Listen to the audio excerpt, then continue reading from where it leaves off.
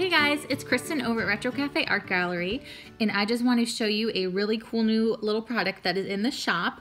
I know a lot of you have already been playing with artist trading coins. Here's a little Frida coin that I did earlier, and basically they are 2.5-inch circles, and the concept is very similar to artist trading cards, except they are circular coin shape.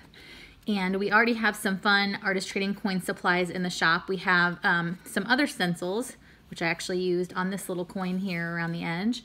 We have the very useful artist trading coin blanks, and they're made out of a durable chipboard, and the thickness I think is very perfect for this type of application.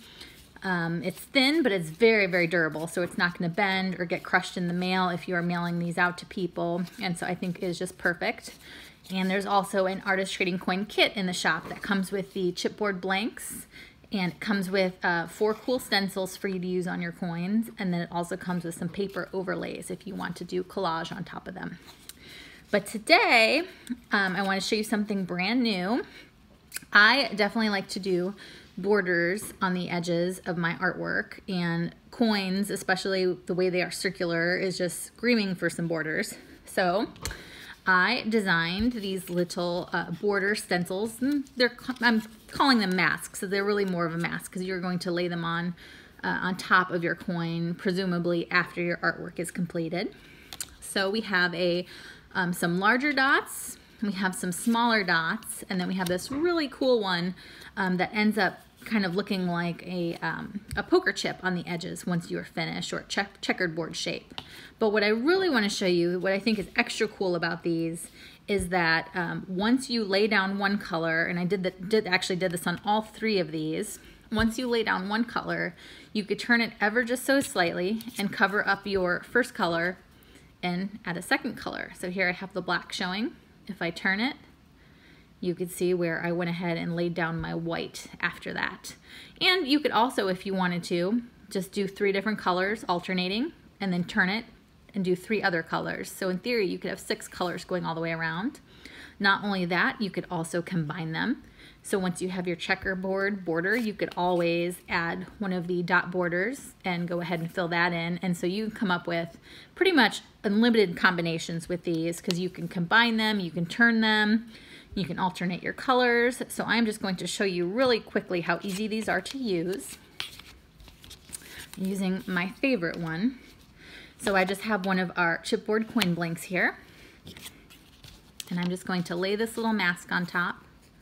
You could always tape it down, but I'm just going to go ahead and hold it. The stencil board is pretty durable. And I am using 3 Signo gel pens. I have white, black, and gold. And I'm just going to start with black and just color in that little notch there. Go really fast. The stencil is very durable, and it's going to hold up to that pen. And you can use paint, you can use a sponge brush, you can use whatever you like. You can use spray paint. If you're going to use spray paint, of course, I would recommend taping down your little stencil so that it doesn't blow around. I like to use painter's tape because then you can remove it quite easily. So I'm not going to go completely around because you get the idea. I'm just coloring the little notches. Okay. And so I'm gonna let that dry for just a couple seconds.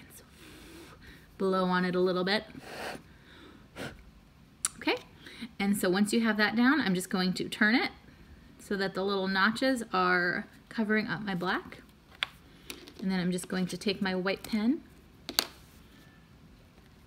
and then I'm just going to color that in. It's so easy and fun to use these.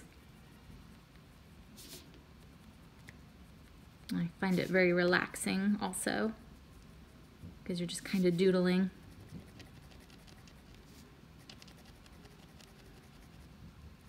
Okay. Go back over this one a little bit. And there you go. So I'm going to take that off. And there you have it. You have your white and your black. I'm going to just let that dry for a couple seconds.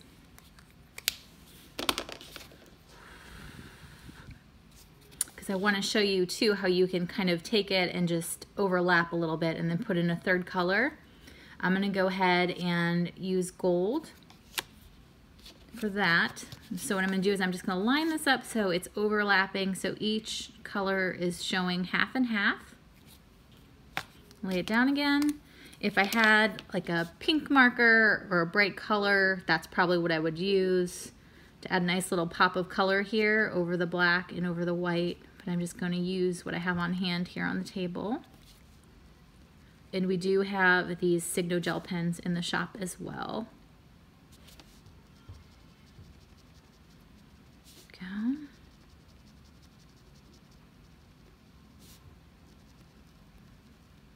And there you have it. So now we have the 3 colors going around the border there.